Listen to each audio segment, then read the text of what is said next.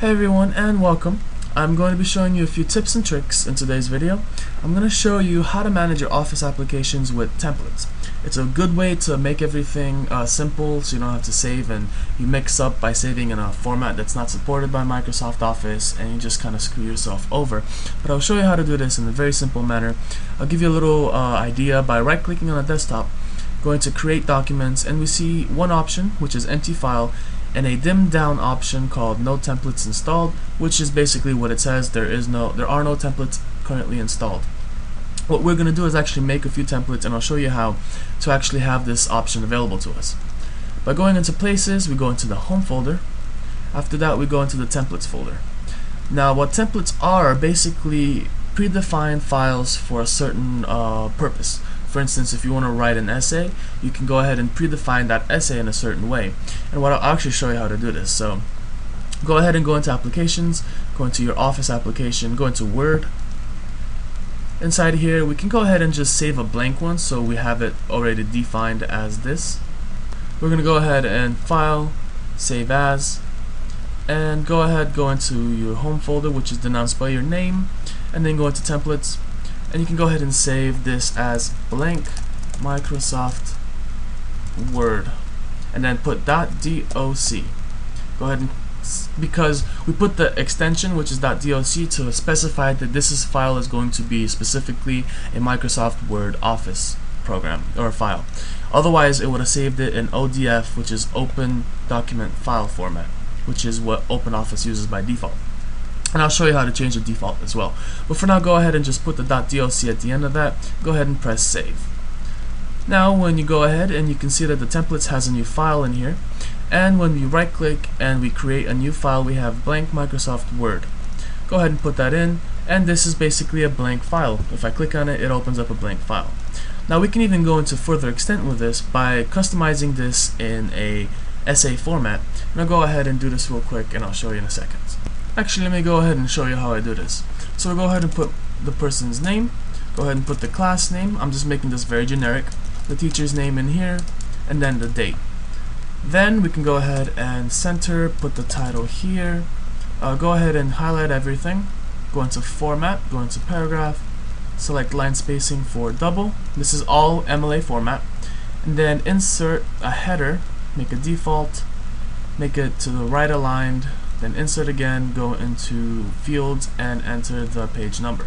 And this is basically the basic format for every essay. So instead of having to put all this stuff in over and over again, you can go ahead and just use this format. For date, actually, I can just go ahead and replace this with the field that says date. And this will actually update every time you open this file. So if you open it in 10 days, it'll be 06/12/10, and so on. This is automatically updatable, so you don't have to constantly keep track of the date. And we can go ahead and save this. Go to File, Save As. Don't save as save because you'll just save over the blank document. Save as a different file. We're going to go ahead and put Essay Microsoft Document or Microsoft Word .doc and save. And now again, we have a new option here, Essay Microsoft Word. Right click, go to Create Document, and there we are.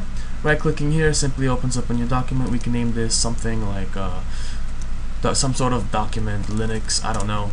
And then we open this up, and voila, we have the whole setting as is.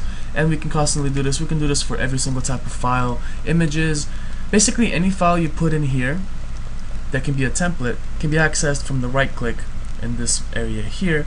So you can have a faster way to do this. Of course, we can also just save this as .odt. So we also have a OpenOffice version of it as well. Of course, we'd have to change the name of this to Essay OpenOffice Word, and so on. So now we have different options. We can either make a OpenOffice document or a Microsoft Word document. And you can do this for everything. You can also do it for PowerPoints, spreadsheets, images as well. If you do it regularly and edited images, you can put them in here as well, video editing and so on. But this is mostly useful for documents. These are basically templates that you use at a constant pace. And one last thing before I go, I'll show you how to actually change OpenOffice to actually save as Word documents by default, Microsoft Word. Go into any OpenOffice window, go into Tools, Options, go into load save. You see it like this. We'll go into the load save, open that up, go into general, and in here you'll see always save as. Go ahead and click on this and go ahead and scroll up one and find the Microsoft Word 97 2000 or XP. This is the most compatible one and it's probably the best one. So go ahead and click OK, and every time you save it, it'll automatically save this document as Microsoft Word, so you don't have to worry about saving in the wrong format and accidentally giving it to the teacher or to your boss and they can't open it because they don't know about other formats other than Microsoft. So that's basically it. Thank you for watching. I hope you found this interesting. Very good way to organize yourself. And that's basically it. My name is Chris, and I'll see you later.